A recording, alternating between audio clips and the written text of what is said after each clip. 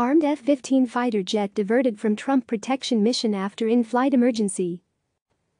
An armed F-15 fighter jet ran off the runway at Joint Base Andrews on Saturday, having diverted there after a sudden in-flight emergency while flying a mission to help protect President Donald Trump at Camp David, two U.S. defense officials told CNN.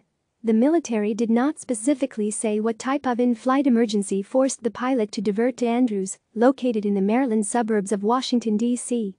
Any incidents at Andrews are always sensitive because Air Force One is housed there, and government officials fly in and out of the airfield routinely.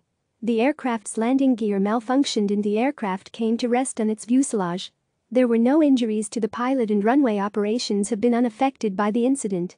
The incident is under investigation, according to the spokesperson. The aircraft was from the 142nd Fighter Wing of the Oregon Air National Guard. The pilot was uninjured, and runway operations were not impacted. The aircraft was on an armed combat air patrol for the North American Aerospace Defense Command under Operation Noble Eagle, according to a base spokesperson. Since the September 11, 2001 attacks, those armed patrols have been flown to keep unauthorized aircraft out of restricted airspace, such as the skies over the White House, the Capitol, and anywhere the President of the United States might be.